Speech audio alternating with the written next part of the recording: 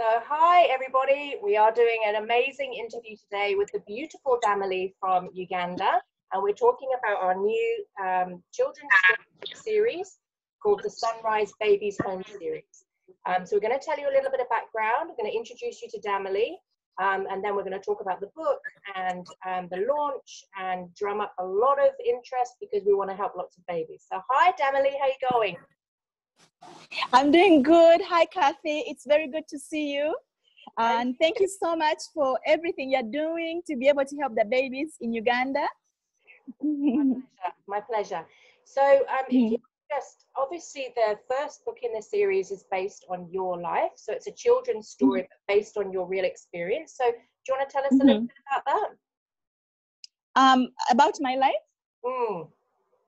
Yeah, I grew up in a small village in Wakisi, and as I was growing up, I lost both my parents to HIV and AIDS, and I was left. It was me and my siblings. It was me, my siblings, and my cousins, because our uncle had also passed away.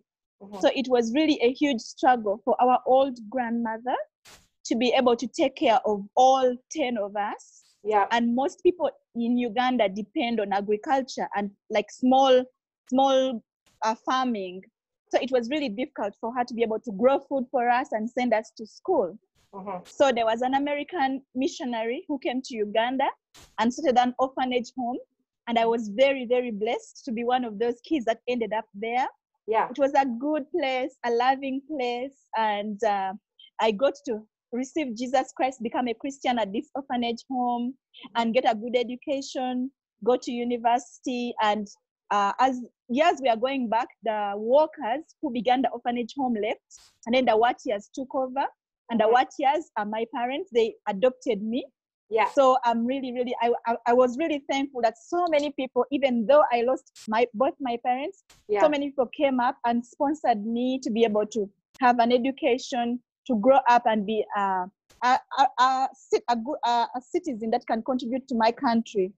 And as I finished university, I saw that a lot of babies were dying as soon as their moms passed away. We have a huge problem in Uganda where women pass away from childbirth. Right. So when women pass away from childbirth, the kids have no one sometimes to take care of them because there's no milk for them.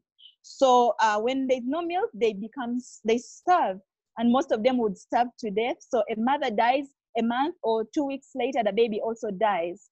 So it really hurt my heart to see so many babies dying. And I said, I must do something. So that's how I began the Sonrise Baby Home, where we've been able to rescue 352 babies who would otherwise have starved to death, who have no one. Some of them are from abandoned. They are from the hospitals, from the police, from our communities. So these babies have a chance at life, and I want to give them an opportunity of, being able to go to school, being able to live, being able to be reunited with someone who can care for them, all given back into our community. So that's what Sonrise Baby Home is about, is saving lives. Yeah, absolutely. Yes. And the story of how you started Sonrise is really quite remarkable, because wasn't it that you actually said to your community, I've decided to start an orphanage, and what happened the next day? Well, when I told like some pastors, religious leaders in our community, I told them I've opened up a baby home, and if any baby needs help, just the very next day, one pastor called me and he's like, I'm bringing you some twins. And I said, okay, you can bring them. And just the place was filling up really quickly. But the next day when he brought the twins, he said he's bringing 2 babies, twins. So he showed up and he had a bunch of clothes. And I was like, where is the baby? Where's the other baby? It's like, oh, the baby is in there. And I'm like, are they 2? Because it was really a small folded clothes. And then when I opened, it was 1 baby, and this was the most starving, malnourished baby I'd ever seen.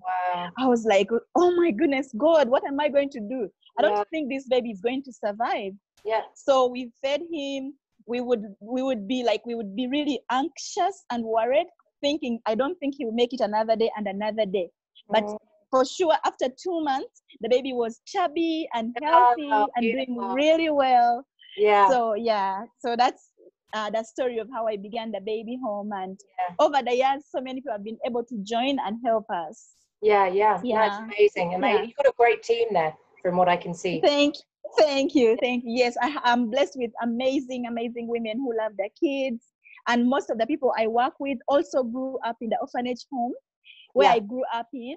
So this is really personal to all of us. Beautiful. What we are doing is really personal. We want to give back. We want to be able to help these kids, to empower them, to be able to produce cities that will contribute to our country. Yeah. So yes. Excellent. Yeah. And so with the obviously we spoke and we've cried many times. So don't even get me started today because I'm on camera. So that's enough.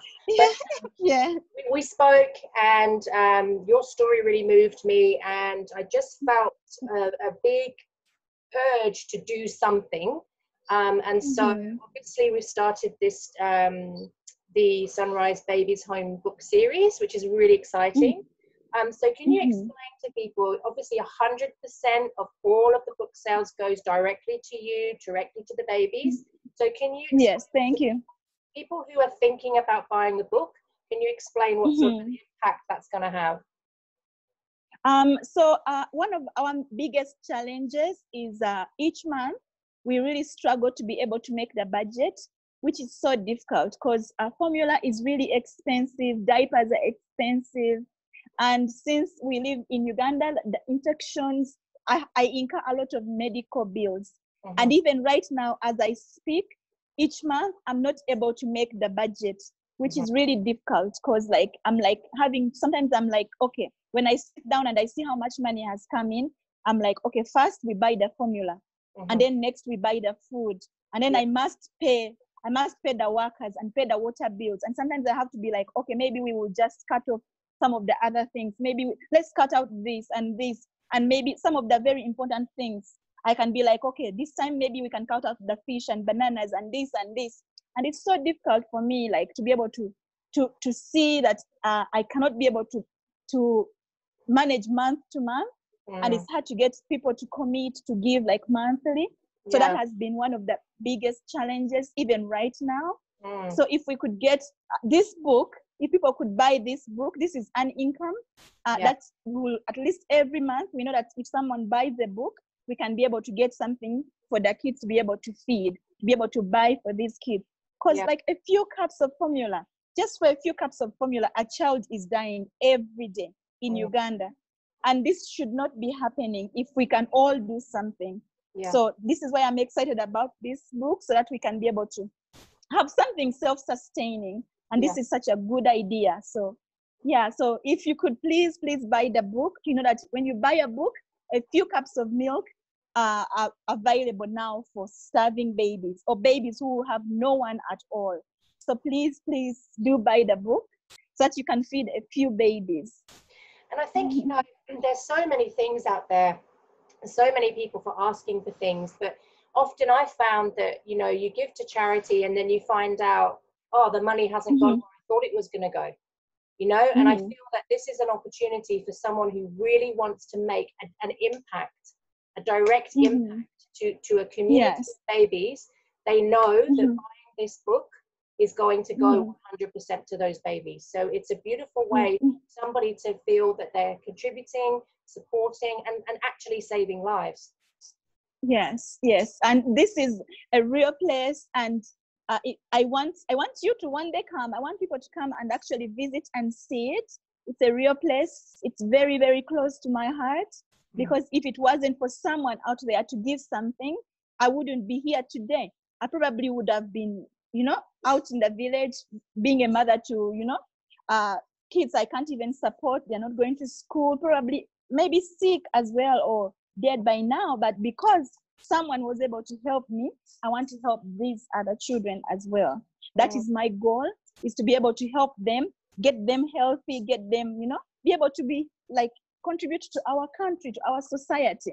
There's no reason why they should be dying because they can't, because there is no food, like a few cups of milk, several tins, and the baby is chubby and running and walking around and playing. Yeah. And I believe we can all do something. And yeah. Absolutely.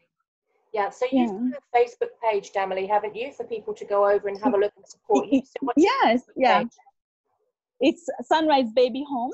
And we also have a website, sunriseministriesinc.org. You can check out the stories of the kids. You can help out in different ways. Yeah, so yeah. Excellent. Okay. But like our biggest challenge, like I said, is monthly costs. Yeah. It's a huge challenge right now. Like even this last month, we were not able to make the monthly budget.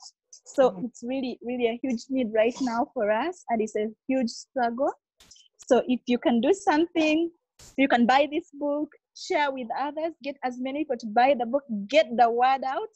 That's one way of helping to feed babies and actually save lives. Absolutely. And we have got a launch group.